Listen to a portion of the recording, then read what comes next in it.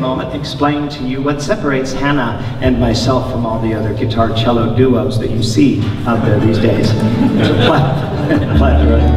It's actually these double neck acoustics that I'm playing. These are instruments that I designed and had custom built. I call these my 14-string double neck Guitjos.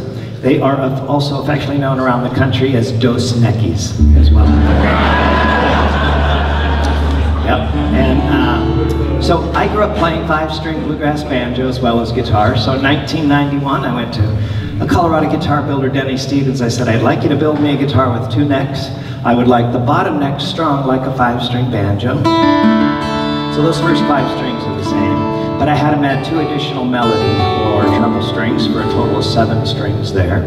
The upper neck is strung like a traditional guitar, but it has an extra bass note for its 7th string. So there's 14 strings.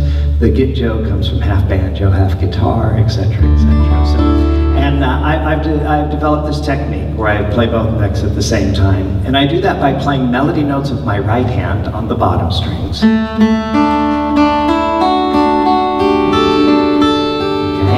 And then while that hand's busy with melody, that frees up my left hand to pick bass notes and chords on the upper strings here.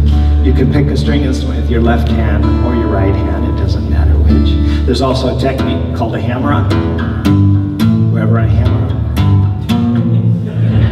I can make those notes sound as well.